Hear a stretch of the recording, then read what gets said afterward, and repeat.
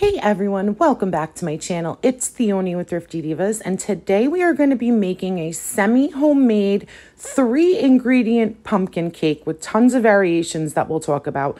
So if you decide to go the simplest way, it's going to be a boxed yellow cake. Again, we will talk about the variations in just a second, but a boxed yellow cake is going to be the first thing you add to your bowl. So go ahead and dump the whole thing into a bowl.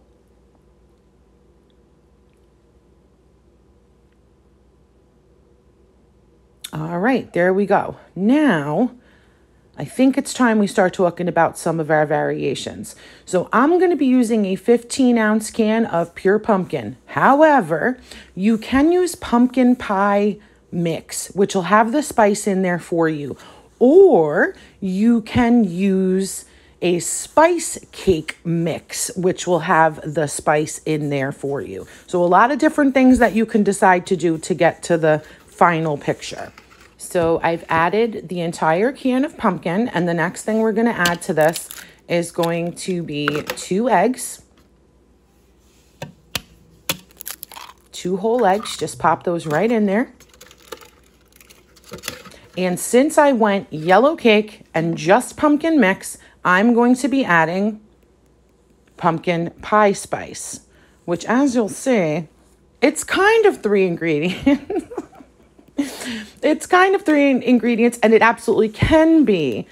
Mine is just kind of not. And then I highly recommend making it a 4th ingredient, adding chocolate. Pumpkin and chocolate are to die for in combination. So I had a little bit of these chocolate chunks left, so I just poured those in there, and that's not enough. So I'm going to be adding some semi-sweet chocolate chips to this as well.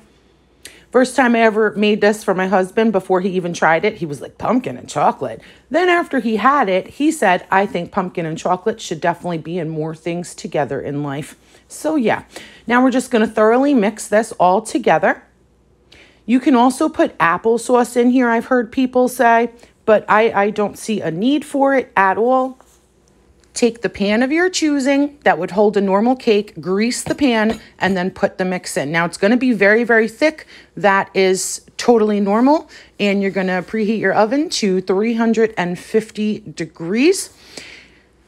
And just pop that in there for about 30 minutes. Keep checking it until it's firm. So go ahead and pop that cake in there. And after about 30 minutes, just keep checking it. And it's been a couple years since I made this, so the one thing that I was quickly reminded of is that it will bake in whatever shape you put it in the pan into. I remembered that as soon as I saw it. So smooth it out if you care about looks. But this is fully cooled off now, so I'm going to go ahead and invert mine since I chose a bundt for this. So we just flip it over, and if you greased your pan well enough and let it cool off well enough, it should just slide right out. So there it is. It looks beautiful on the other side. That's probably why I do it in a bundt. I don't know. But here's the finished product. You could, of course, put some powdered sugar on it, some cream cheese frosting if you want to get really crazy. But let's go ahead and cut it so that you guys can see the inside. I'm just going to cut a nice, healthy piece over here.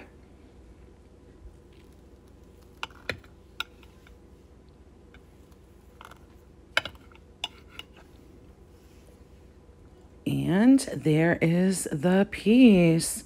Now, it may look dry on camera, I'm not sure, but I absolutely assure you this is far from dry. Like, you could squeeze a piece of the cake into a ball and it'll stay. Does that make any sense?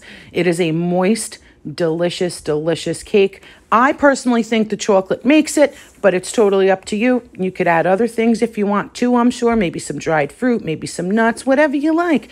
But I just wanted to share this with you because it is the simplest, quickest, most delicious fall-like dessert. And it's just fun to make a batch of it every once in a while. You could do it in a loaf and serve that up for like a breakfast or something, whatever you like. So that is going to do it for today, guys. I just had to show you one of my all-time favorites that actually I reminded myself of because, like I said, haven't made it in a couple of years. But that's going to do it for today. Thank you so much for watching. Hope you try it at home. And until the next video, stay blessed, my friends. I love each and every one of you.